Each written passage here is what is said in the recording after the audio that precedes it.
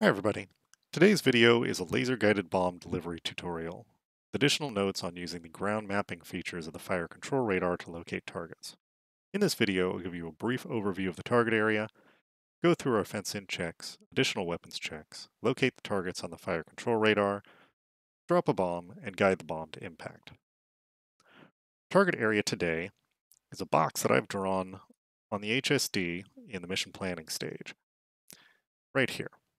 This box is in between our steer points 4 and 5. Within the box, there's a north-south road marked by this line here. On that road is a artillery battalion somewhere along that road. It could be moving, could be stationary. We'll have to find it when we get there. I've also marked IP1 right here, which is a little bit farther east than our steer 4. I'm going to fly north, turn in at that IP to give us a little bit longer run in to locate the targets. We'll find the targets, drop a bomb, turn off so we don't overfly the target, guide the bomb to impact, and then come back out. Our first step, since we're a little bit farther away from the IP, is to fence in the jet.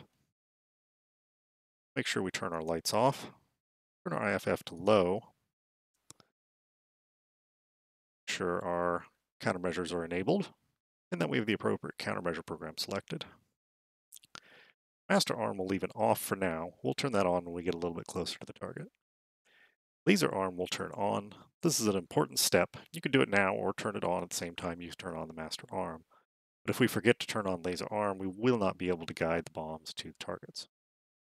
We need to go through some additional weapons checks while we have time. I'm going to select air-to-ground mode. Let's fire up our TGP, go from standby to air-to-ground, and we'll go to black hot today. Go over and select our SMS page. Take a look. See that we have 4 GBU-12s on the wings. They're set up for single delivery with a single ripple. This ripple spacing has no effect since we're only dropping one bomb. We also have an arming delay of 3 seconds. It's probably a little low for our planned level drop at 18,000 feet, so we're going to change that. Hit the control button, go to our first arming delay selected here, and we'll just change this to 6 seconds all the way around. Nose and tail fusing. You can see our arming delay changed to 6 seconds. This release angle here is only applicable if we're lofting bombs. We're not doing that today, so we're going to do that. Okay, we also need to set up our laser for this flight. We do that by hitting the list button on the ICB.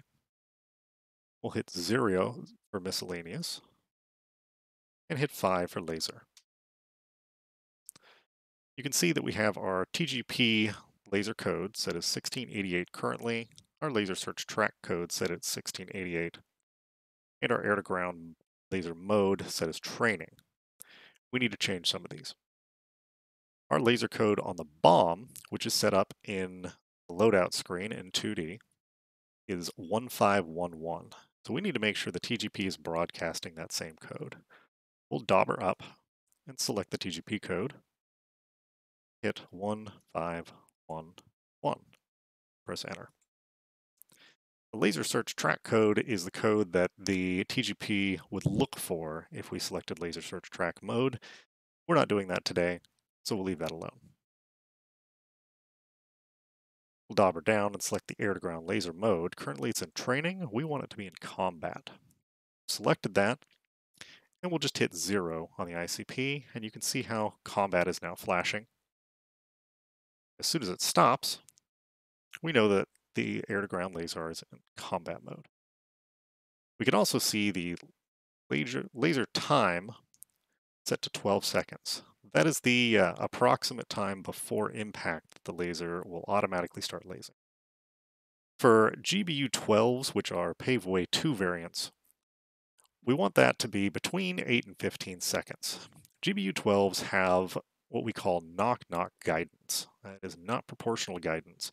So what happens is, as soon as the bomb starts guiding, the fins only have two positions, full deflection one way or full deflection the other way. If we laze for too long, that full deflection actually bleeds energy from the bomb and it'll fall short. So 8 to 15 seconds is pretty good, depending on your drop speed, your altitude. There's a number of factors that can affect that. Today, we'll leave it at 12 seconds. We'll dauber left to exit the laser screen. Okay, and that should finalize our weapons checks. I'm going to exit air-to-ground mode.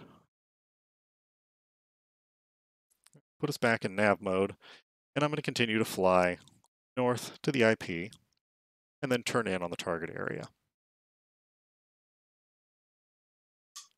I've skipped some of the ingress to save time, but you can see that we're established on a roughly westerly course, right about at our IP1. Got a good view of the target area, we just need to go find some targets. Let's start by entering air-to-ground mode. You can see we have the air-to-ground fire control radar pulled up on our left MFD, and our HSD on our right MFD. We'll need to use these in conjunction to make sure that we can actually find the targets. You'll note that as we move the cursor on the fire control radar, it also moves the cursor on the HSD. Let's go ahead and cursor 0, put us back at steer point 4. We know that our targets are on this north-south road somewhere. We need to go find that. Let's move the cursor up to that road. Here we go. And we'll start looking along that road for some sort of contact. There's a couple dots up there. Let's see what those are.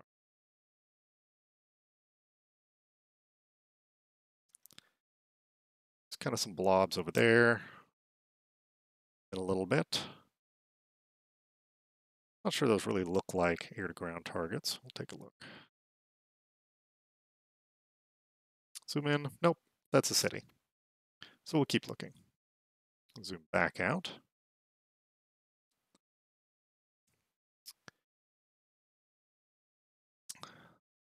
Oh, there's a target there. Check this out. That seems to be a lone track. That's probably not a battalion. So let's zoom back out. Nice big dot right here. Let's see what that is. That's still along the road here, right? See us checking us out. We'll zoom in. See that looks a little suspicious for any sort of city. That's not a random clumping of buildings. Zoom in a little bit more. Got some nice little rows here. Let's check this out. See what's going on here. And sure enough, see, that is a tank. And there's another one. So that's our group of targets right there. All right, let's pick one of these at random. Let's just go with this tank right here. And we'll TMS up. That sets a point track and gives us a target. You can even see it in the HUD. It's right there.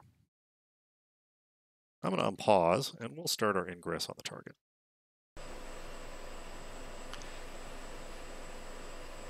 At this point, we'll want to turn master arm on so we get proper CCRP queuing in the HUD. See the CCRP line comes up. So we're going to steer right at this line and we'll throttle up as well. We want to get moving nice and quick so we can get a little bit longer trajectory on the bomb, get a little bit more separation.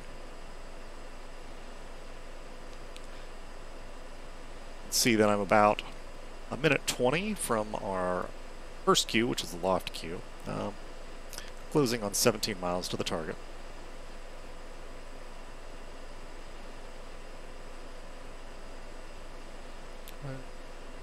Nearing Mach 0.8, still Angels 1.8. Just kind of refine the CCRP queue to make sure we're in line.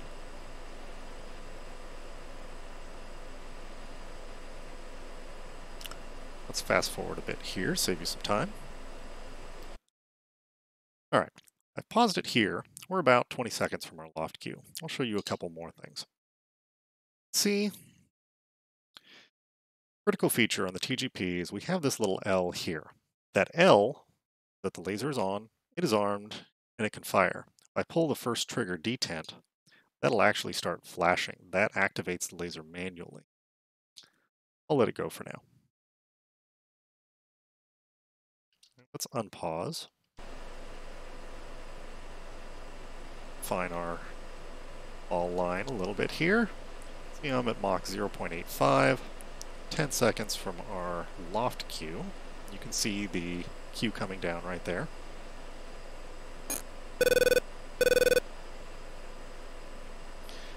That's the loft cue. We're 15 seconds from drop. Now, I'm not going to start holding pickle until about 2 to 3 seconds before delivery. Okay, and pickle, you can see the flashing L on the HUD, and you hear the bomb come off. I'm going to turn left and throttle back a little bit.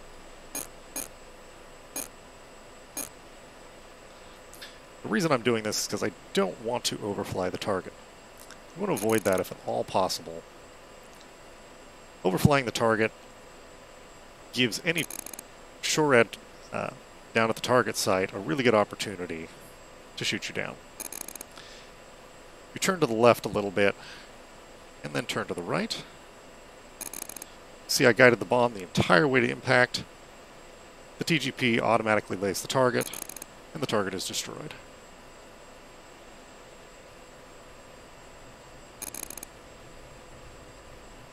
At this point, I can turn back around, exit our kill box, return to the IP, locate more targets, and drop more bombs.